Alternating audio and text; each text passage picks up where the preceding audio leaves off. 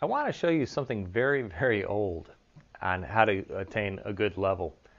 I've used this, you wouldn't believe, on how many things. I've used it. I used to have a contractor's license in the state of Florida for blocking and tying mobile homes. So I would have to level, up to 80 feet of cinder block underneath an I-beam. And then I'd have to, if it was a double wide, that's a lot of piers that all have to be the same level. I've also used it on fences. I've used it to build decks. I've used it to build a one bedroom, one bath rental house. This is so convenient. It's a water level. And, today we like to use transits, but this method is bulletproof. I really like it. You can use anything. You can use a milk jug. You can use this was a for oil.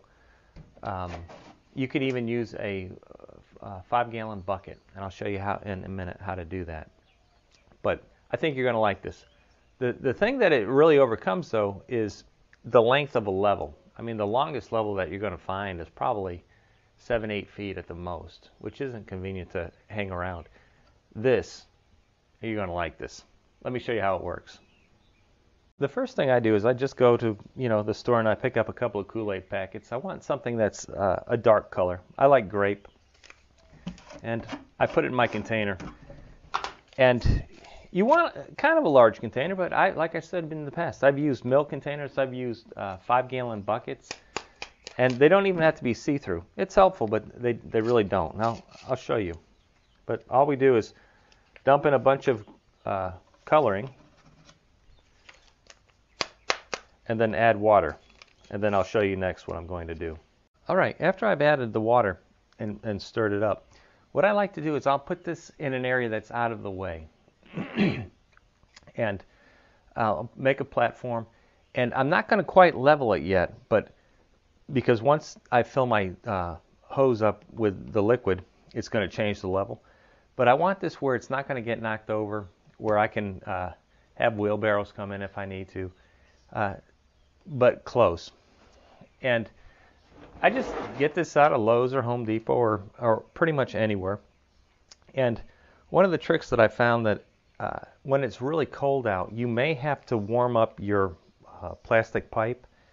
You want it clear, and I like to get it as large a diameter as possible.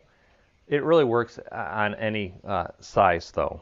And the first thing I do is I wrap it around a handle if it has one. Okay? And then I stick it into the bottom. Try to keep it from being able to be pulled out real easily. And then I simply reach down and give it a quick,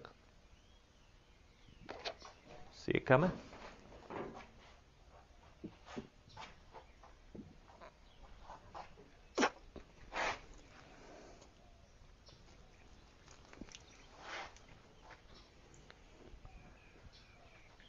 All right. I want to look and make sure I don't have any air bubbles, and I don't. And if you'll notice, once this thing settles down, this level is going to be this level because water seeks its own level. And then I can just run around and measure off of posts or cinder blocks or anything. It's really super convenient. Now, say my container is a solid color that I can't see through like I can here. All I would do is just take my clear hose and put it up against it and mark it on the outside, and that would tell me the level of the fluid on the inside of that bucket. Let me just quickly show you how easy this is to use in a practical manner. Whenever you're moving this around on the yard, by the way, hold this up high or that'll spill out, or keep your thumb over it. All right? And this hose can be any length. It can be 10 feet or 150 feet. Really super convenient. Once you've set up your pier at the level that you want it at and let it settle down, just walk around. For example, say we're in a house and we want to measure off all the picture frames on all the walls to be the same height, the bottoms to fall. Just mark wherever you want your pictures and then go to the next picture.